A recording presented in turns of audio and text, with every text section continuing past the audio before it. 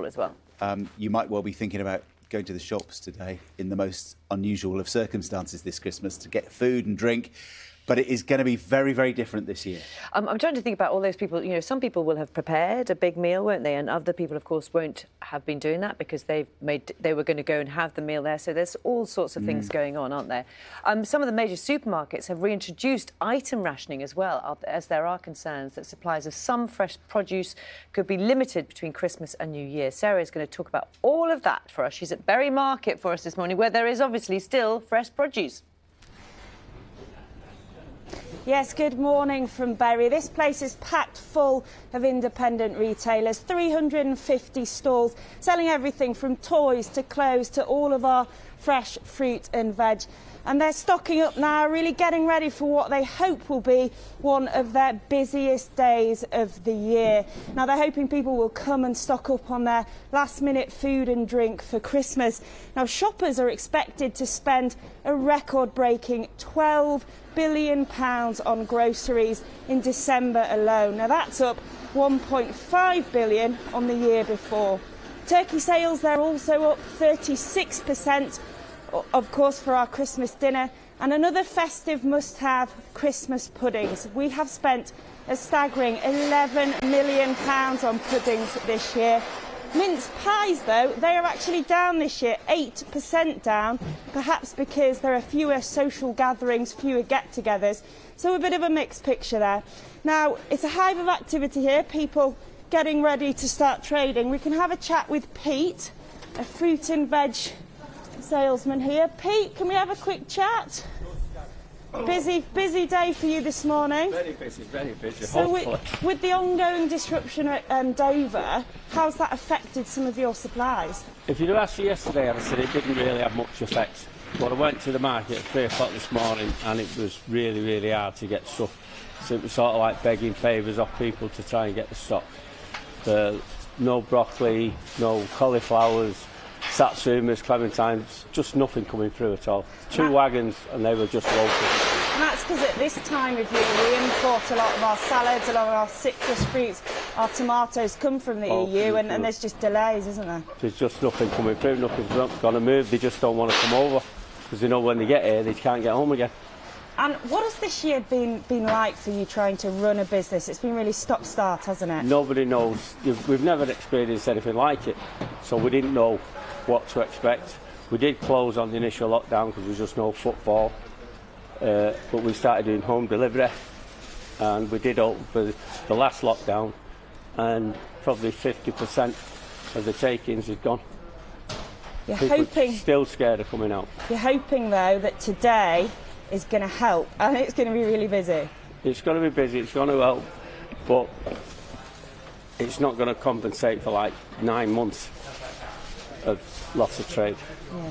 So challenging times ahead there. Well, I'll let you crack on and set up. We can just have a really quick chat with the butcher down here because traders, they're hoping that they can really benefit from the Christmas rush today to try and claw back some of those lockdown losses.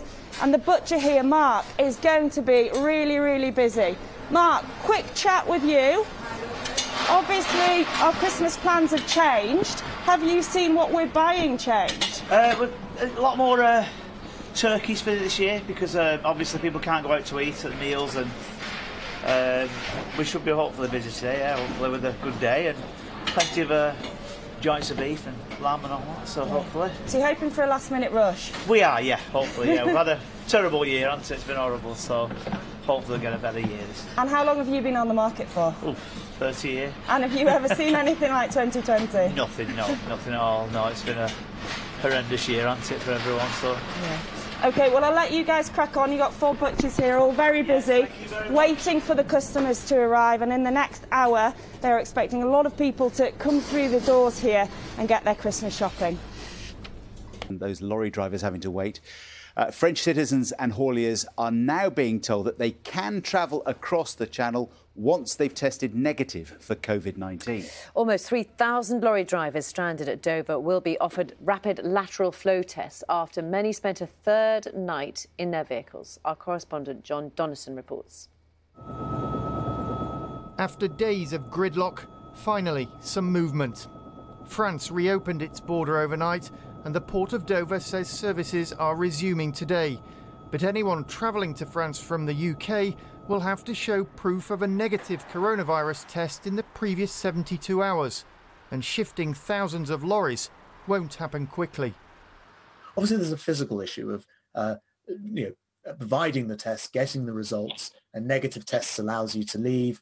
But all of that requires operationalising, and that can't happen in an instant. So this will take 2 or 3 days for things to be cleared. At Manston Airport, where more than 2,000 lorries are parked up, the military will be brought in to assist mobile NHS test and trace services. Drivers should be able to get test results within half an hour. But the Food and Drink Federation, worried about supply chains, says it could take more than a week to shift the backlog. For many European drivers, getting home for Christmas still seems unlikely. We are tired, we are disappointed, we are afraid we will miss our Christmas with families, and we don't know what to do. I have called everywhere to ask if they can help us, and no answer. Nobody knows. No, we have to wait. Last night in Dover, frustrations boiled over, with some drivers blocking the roads. No food, not nothing. And now what happened is they leave it for tomorrow, and after tomorrow 1 week more. You are here 48 hours nearly. It's normal, no? We want to go home. And some are warning it won't end here. This is of a different order of magnitude. And in the context of Brexit and what is coming from the 1st of January, this is the start of a very, very serious supply chain disruption of the like that we probably have never experienced. And while Eurostar and Eurotunnel train services as well as flights to France should also resume today, travel bans imposed on the UK by as many as 50 other countries in response to the surging coronavirus cases here have not yet been lifted. John Donnison, BBC News. Well, let's get the latest from Dover, shall we? Our reporter Simon Jones is there this morning at Manston Airfield, where more than 2,000 lorries are parked up waiting for those tests. Simon, morning to you. Do we know when that testing's due to start and when they can get going? We're told the testing is going to get underway this morning, so for hauliers here, at least a glimmer of hope for getting home in time for Christmas. But we can hear some of them at the moment sounding their horns, so there's obviously a degree of frustration here. No doubt they'll want information about when this testing is going to start and how quickly it will be done. The good news is that last night the Port of Dover reopened for traffic travelling from here in the UK over to France, and around now the first Eurotunnel services for freight are due to begin once again. But it won't be as simple as driving up and getting on a ferry or a train. For anyone wanting to come from here over to France, they're going to have a negative coronavirus test. Now, the type of testing going to be used is the lateral flow test. Now, these give results within about 30 minutes. So the drivers will get a text. If it's negative, then in theory, they'll be able to leave this site and head down towards the port or Eurotunnel. What's not clear at the moment is how many tests are going to be administered during the course of today, how quickly that's going to happen. Not clear either what happens if someone has a positive test. So lots of questions, but at least some hope today of movement. OK, Simon, thank you for that update. We'll check in a bit later. And of course, it's not just crossing from Dover and to France that's other nations affected here too. Yep, absolutely. The Netherlands, though, has lifted its ban on travel from the UK, but overnight the Philippines, Japan and South Korea have become the latest countries to restrict British people from entering. Let's speak to our Europe correspondent, Gavin Lee, who's in Brussels for us now. I've already said on this programme this morning, things are moving quickly. Right, Gavin, bring us right up to date with what's going on. Yeah.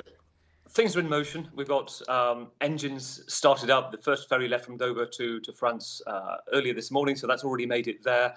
Obviously, it's going to take a little time for these antigen tests to get up and running so that the freight can quickly start going. We're told that by early afternoon, there's some hope, certainly on the French side, that things will be shifting quite quickly. The French say pretty much everything's open now. They're waiting. They will receive these antigen tests, the fast results tests, and they've already communicated to the British which ones that they acknowledged. So there shouldn't be many communication issues there. But yeah, some of Europe's closest neighbours doing the same. The Dutch, as you mentioned a moment ago, doing exactly what it says on the tin when it comes to EU Commission recommendations, saying that they discourage non-essential travel, but they are asking EU member states to stop the ban and instead use either testing, negative tests, or quarantine. And the Dutch, interesting, saying that they're not at the moment accepting the fast rapid test, is the PCR longer test for them. Quick word on Belgium. The Eurostars have started running again. They've gone a bit further than the other two. They're saying that not just residents are accepted, they're also saying that if you've got reasons, you've got a spouse here, for example, or family here, you can travel across. So a bit more leeway there. 22 other countries in Europe still have bans in place. Listen, I'm Gavin, thank you very much. Probably is underway, probably right now. I think we had reports of people being out early. Queues at supermarkets, everybody 2 metres apart. Yeah. That's going on. Some major supermarkets have had to reintroduce item rationing, and there are concerns that supplies of some fresh produce could be limited between Christmas and New Year. Let's cross to Bury Market, and Sarah Corker is there for us this morning. Oh, they're already queuing behind you, Sarah. Yes, good morning from Bury Market. Traders are hoping this will be one of the busiest days of the year as people stock up on their festive goods. This is the queue for the butchers. They've been here early trying to get their last-minute turkeys. And more broadly, we're expected to spend a record-breaking £12 billion on groceries in December alone. That is up 1.5 billion on last year. Turkey sales there up too by 36%. And when it comes to Christmas puddings, we're expected to spend £11 million on those. Mince pie sales, though, are actually down 8% this year, perhaps because there are fewer social gatherings. But for the bakers here, there's already a big queue. And we can grab a chat with Joanne, who's been up since 4 a.m. this morning. Good morning, how are you? Good, thank you. Very busy for you today. Very busy. How important is it that you get that money in today after a difficult year? It's just, we've not slept last night, making sure we've got enough muffins, enough pies, want to make sure we've got enough stock for our customers. It's the busiest day of the year, and it's our life, this. We absolutely love it, and it's absolutely busting already. Let's get it all sold. It's brilliant. And what do you expect the big sellers will be today? Meat pies from Haslingden, City Greens, Wimbury pies and fresh oven bottom muffins. You want a proper bacon butty on Christmas Day with our muffins. Sounds good, sounds Absolutely. good. Well, I'll let you serve all the customers. Thank you very much. Have a good Christmas. And the market has been open all year, but trade has obviously fluctuated. We can speak to Donna now, who's from Bury Council, who run the market. It's been a really tough year, stop and start for businesses. How have traders coped? It's been an unbelievably tough year, not only for the traders but for the Bury Council market staff as well, who've had to help open and close the market.